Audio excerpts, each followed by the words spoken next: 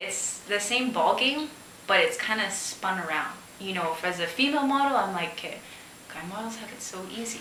They can be either muscular or, you know, kind of skinny.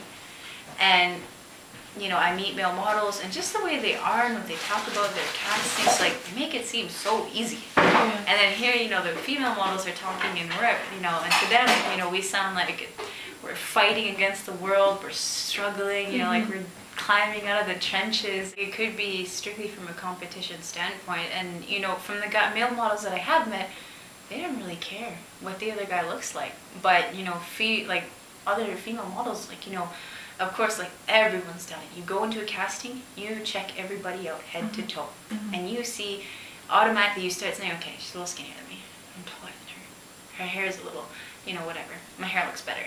Or, oh my god, her hair looks better. You know, you just start doing that. Yeah. And I think guys walk in, they're like, yeah, what's up, man? You know, they give each other handshakes, and you know, that's it. And I think that's the big thing, is we're making it difficult for ourselves. We're making it hard. When you're younger, looking in a magazine, you know, from way back when, and you know, you're looking and you say, I don't look like that. Like, that expectation is already put in there. So when you go to be one of the girls in the magazines or in the ads or anything, you already have that like preset, so you're automatically doing it. Whereas guys, you know, they were outside, like, you know, roughhousing, being boys, and we were inside, you know, painting our nails, making our hair look pretty, you know, because we want to look like the girl in the magazine. So I think we kind of set ourselves up. But at a very young age, we really did. We set ourselves up.